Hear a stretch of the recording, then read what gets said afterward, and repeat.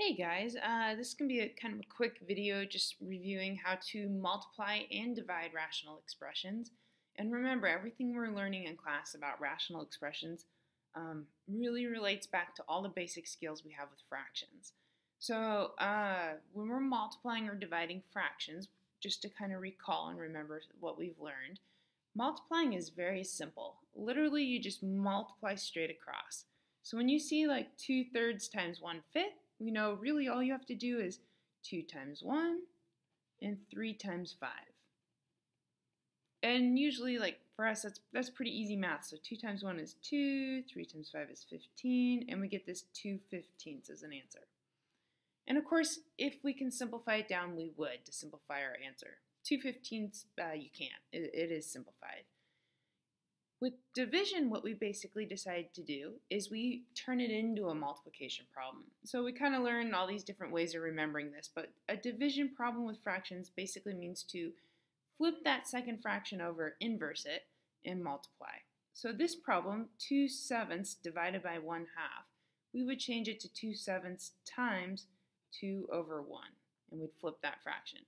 And then we do what we did over here. We just multiply straight across.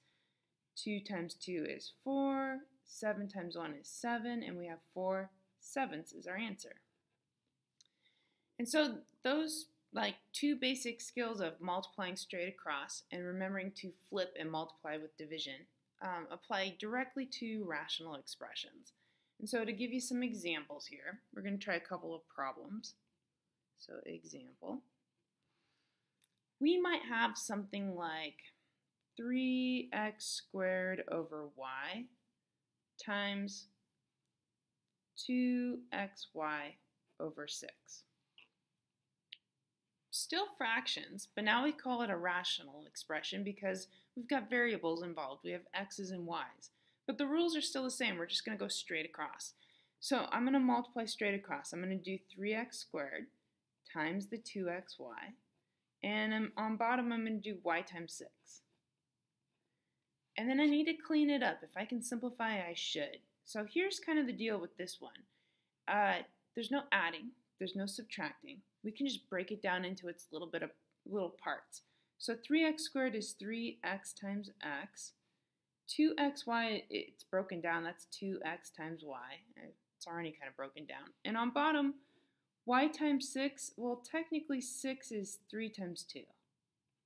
So we're going to do what we've been doing in class. We're going to look for the power of 1 and get it out of the problem. So I see, for instance, these 3's that could come out, and these 2's, and I see a set of y's that are kind of far across from each other.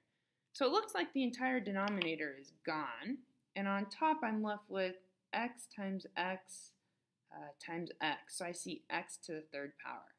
And that's it. That's all I'm left with. So this thing simplifies down to x to the third power. Now, these definitely get more complicated than these ones when you start putting an addition or a subtraction sign into it as well. So let's look at an adding or a subtracting problem.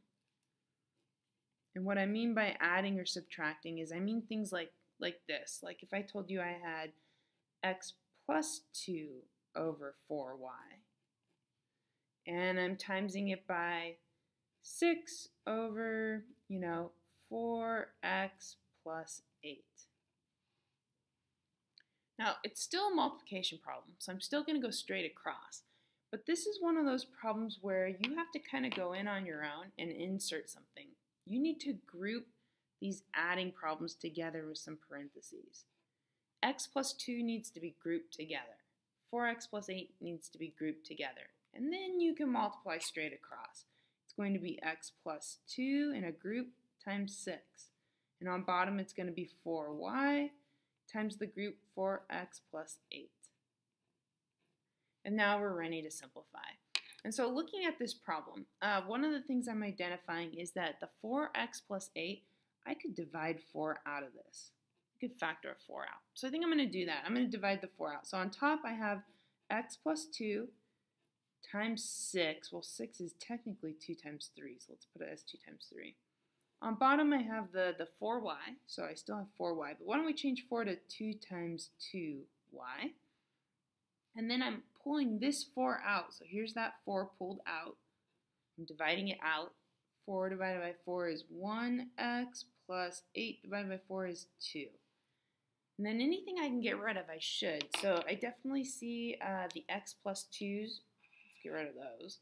And I also definitely see the 2 and the 2 here. I think that's it. So left on top of my fraction, I'm left with a 3.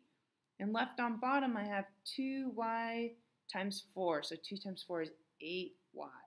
So this entire thing is going to reduce down to 3 over 8y.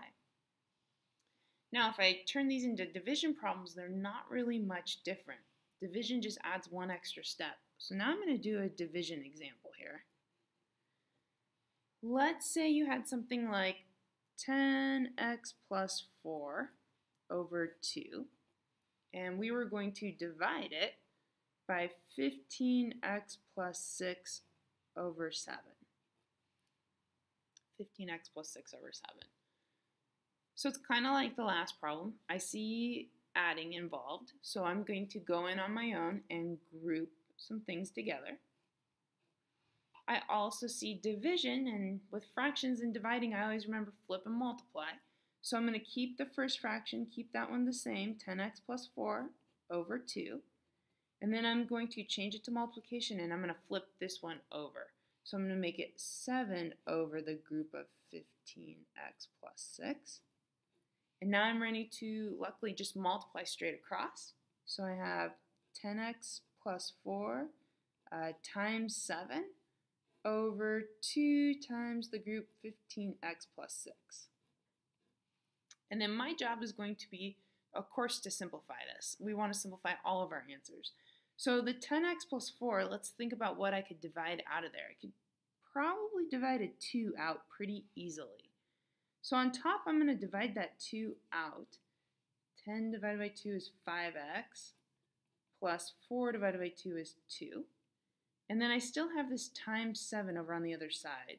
So that's going to be the top of my fraction. On bottom of this thing, what I'm going to probably have to do is I'm going to divide 3 out, dividing by 3. So there's a 2 here. Now I'm going to divide the 3 out, so there's going to be a 2 and a 3. And then inside, 15 divided by 3 is 5x, plus 6 divided by 3 is 2. And now I'm ready to start getting rid of some of these power of 1's. So like the 5x plus 2's can go, these 2's out in front, I can get rid of those. And I'm left with on top a 7 and on bottom a 3. So this whole entire thing is going to reduce down to 7 over 3, 7/3. And that makes up my final answer. So division and multiplication, very similar problems. Really the only change happens here at the very first step. When you see that division symbol, you just have to remind yourself, oh, I got to flip and multiply. Flip and multiply. And if you can remember that, then it's not much different than a multiplication problem, really. Be sure you're simplifying all of your answers down, though. The big idea here is once you do your multiplication, you need to simplify as much as you possibly can. And if you're struggling with simplifying, you can go back and watch some of those older videos on basic, pull out, and factor, the different types of simplifying examples that we have. All right, I hope this helps. Thanks, guys.